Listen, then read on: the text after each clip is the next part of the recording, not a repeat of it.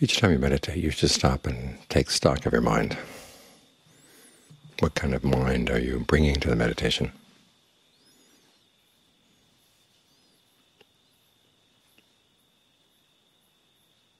Is it ready to settle down with the breath, or does it need a little adjusting? The Buddha talks about 3 ways you can adjust the mind: gladdening the mind, steadying the mind, releasing the mind. And so what does your mind need just now? If it's already glad, already steady, then it's a question of just releasing. In other words, putting aside your concerns of the day and getting down to business with the breath. But sometimes it needs a little preparation. The Buddha talks about 2 things that have an impact on shaping your mind. One is feeling and the other is perception.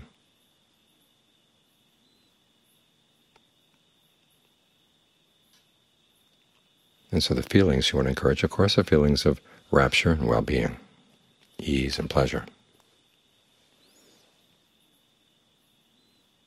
Especially if there's pain in part of the body, you want to be able to create a sense of pleasure someplace else, so the pain doesn't hold the starring role in your body right now.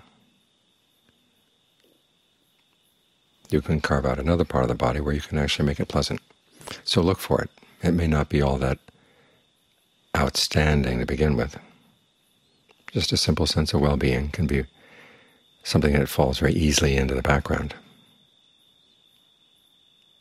So try to bring it to the foreground. Where do things feel okay in the body right now?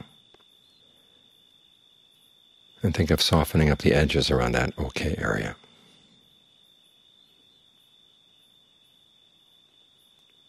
And in doing this, you'll be using the breath to help get the mind into good shape. In other words, you're not quite ready to really settle down yet, but you can work with the breath. And working with the breath this way, you can actually get engrossed in it.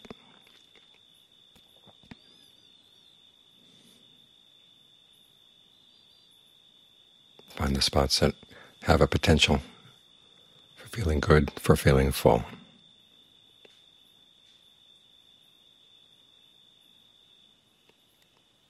And give them their space. As you breathe in, try not to put any pressure on them. As you breathe out, put no pressure on them.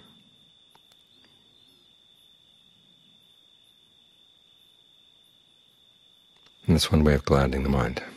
You've got a good place to stay, a comfortable place to stay. The other way, of course, has to do with perceptions.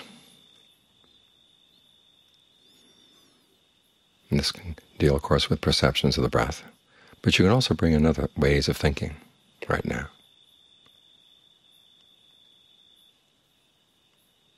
The Buddha recommends certain recollections that help you gladden the mind. Recollection of the Buddha, the Dhamma, and the Sangha, those are the traditional ones. Recollections of your own virtue, the times when you could very easily broken a precept, but you didn't.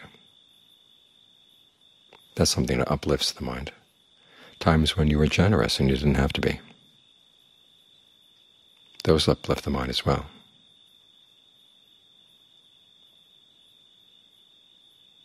As for the Buddha, the Dhamma, and the Sangha, there's a really nice passage where there's a monk out in the forest, and he's fallen ill. And he asks himself, what am I going to do? And he tells himself, I'm going to take the example of the great meditators of the past and use the Dharma to cure my illness. The 5 strengths, the 7 factors for awakening, the Brahma Viharas.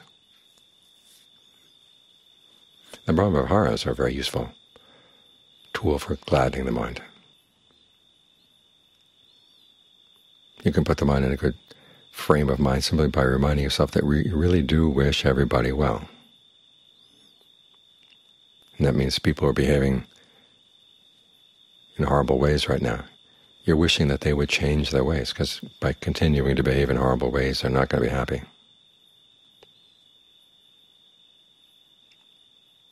And that's an attitude you can have for anybody without hypocrisy. And you find that it uplifts the mind. Same with thoughts of compassion, thoughts of empathetic joy. Thoughts of equanimity right now, you can say, I have to put the whole rest of the world aside because I've got some business I've got to do right now.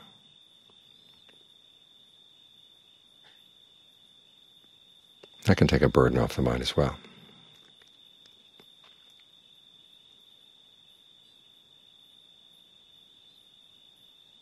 As for steadying the mind, again, working with the feeling of well-being someplace in the body can give you something that you really do want to focus on.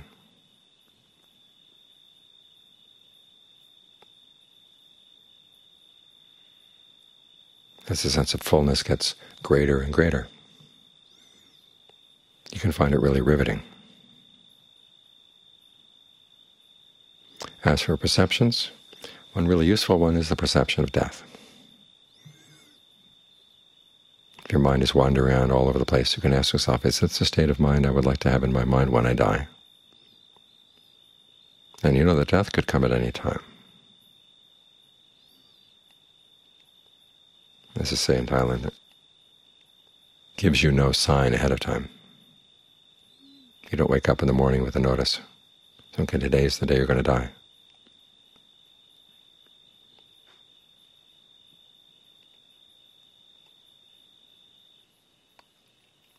When death comes, it just sort of tears things out of your life. I received a letter today from a woman in Taiwan whose husband passed away suddenly, and the point that struck her more than anything else was that she didn't have a chance to say goodbye. He just kind of disappeared out of her life.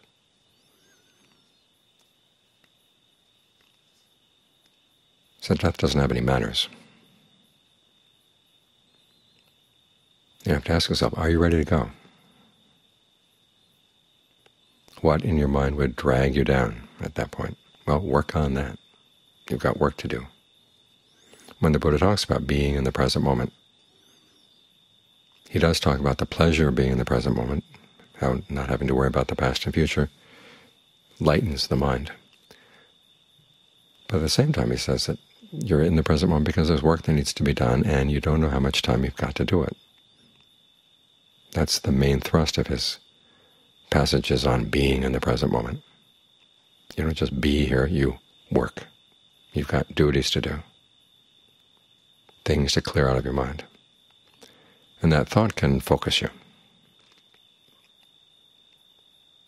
because you realize that all your other concerns of the day would be totally meaningless at that point.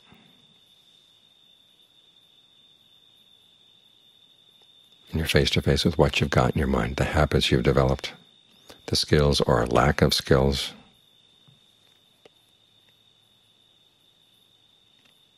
So you want to work right now on the skills you're going to need.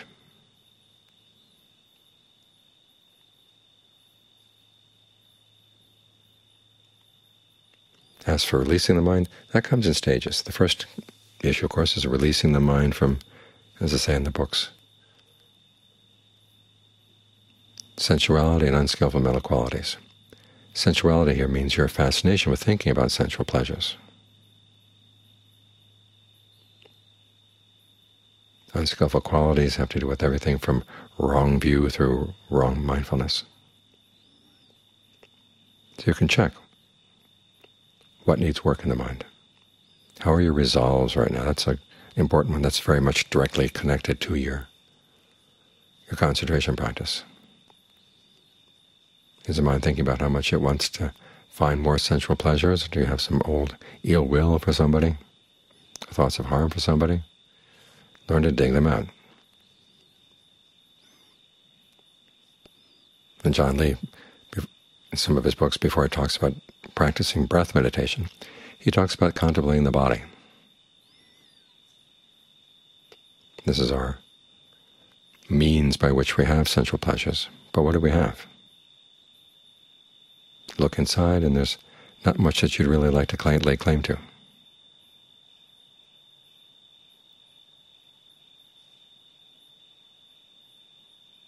So you want to get a sense of being distanced from your sensual desires.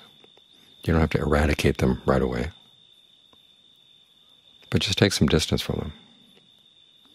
See, I'd really like to put the mind in a state what doesn't need to depend on this body and all the unreliable things that the body can do. And of course, paradoxically, we work with the body first so we can go beyond it.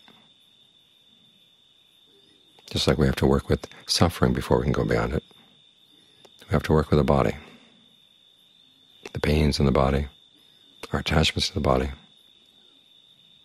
But we also work with the breath.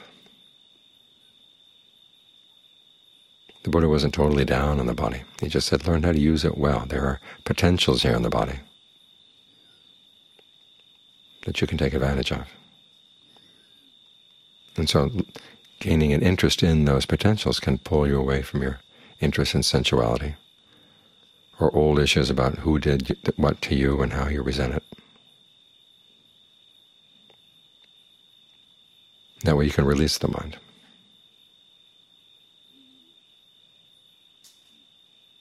So it's in this way we use fabrication to get beyond unskillful fabrications. The Buddha did say that there are some causes of suffering in the mind that go away when you simply look at them, which is why you can get some results from the techniques that have you simply look at things and accept them, that they're there.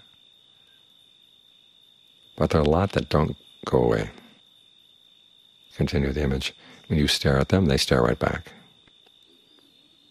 But if you learn how to use fabrication in this way, things like directed thought, evaluation, working with your feelings, working with your perceptions, you find that you can get a handle on things. You're not totally passive in the present moment. You're not totally the victim of things that are coming at you. You're already playing a shaping role, so learn how to do it with skill, with finesse.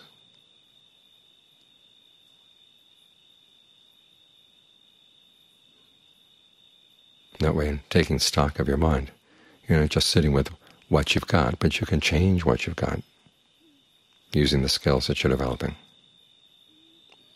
So the mind is really your friend.